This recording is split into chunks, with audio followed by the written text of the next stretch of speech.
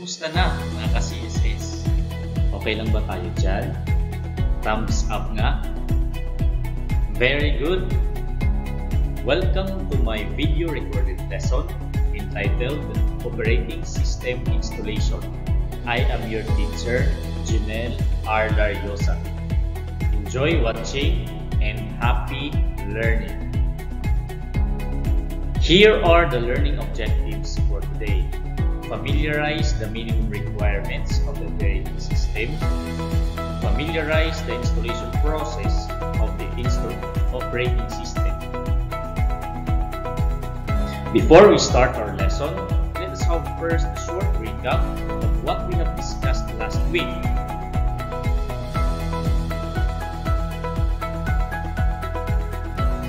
On a yellow paper, write down the steps how to create a bootable flash drive using a CMD or command prompt. Use a whole sheet of paper for your answers. Are you done? Excellent job! So what is operating system? When we say operating system, it is the primary or the system software of the computer without the operating system. The computer hardware will not function. Here are some of the most important things you must take into consideration when you install an operating system. Number 1, check the system requirements. Number 2, check the hardware and software compatibility. Next, determine disk partitioning options. Okay, so here are the system requirements for Windows 7.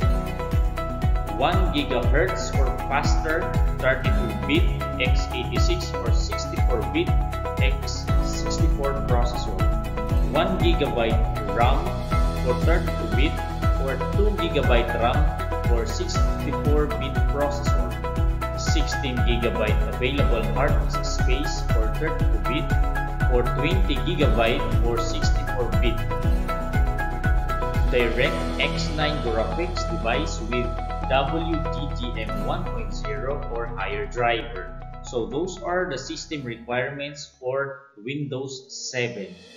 Next, here are the system requirements for Windows 10. The processor must have 1 GHz or faster processor or system on a chip or SOC. The RAM with 1 GB for 32-bit or 2 GB for 64-bit. Hard drive space 16 GB for 32-bit operating system and 32 GB for 64-bit operating system. Graphics card DirectX 9 or later with WDDM 1.0 driver and display 800 by 600. Now, let us proceed to the system requirements for Windows Server 2008. Number 1 component is the processor. So the minimum requirement is 1 GHz for 32-bit processor and 1.4 GHz for 64-bit processor. Next is the memory. Memory, minimum of 512 MB RAM, but the recommended is 2 GB RAM. Next component is the available disk space. Recommended is 40 GB or higher. Note, computers with more than 16 GB of RAM will require more disk space for paging, hibernation, and dump files. For the other components, DVD-ROM drive, Super VGA, or higher resolution for monitors. So those are the system requirements for Windows 2008 Server. Now, let us proceed to the operating system installation. I have here videos showing how to install Windows Server 2008 and Windows 7 operating system. Okay, so happy watching!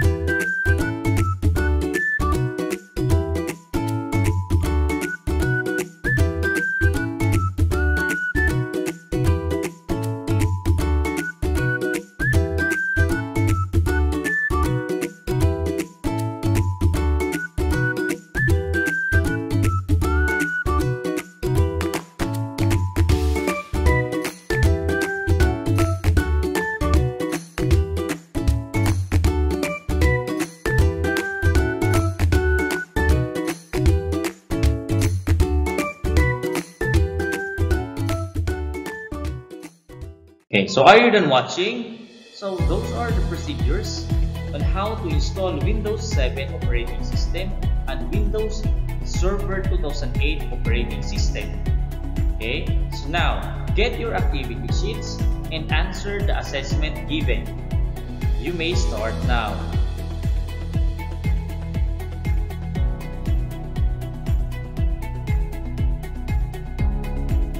Are you done? Very good. Okay. To enhance your knowledge on OS installation, kindly revisit my videos provided in this lesson about the OS installation such as the Windows 7 and Windows Server 2008. Okay. I hope you can practice OS installation at your home if you have computers such as laptop or desktop. Okay, so if not, kindly revisit my videos provided in this video recorded lesson on OS installation. Okay, so that would be all for today. See you on my next video recorded lesson. Thank you for your time. God bless. Paalam.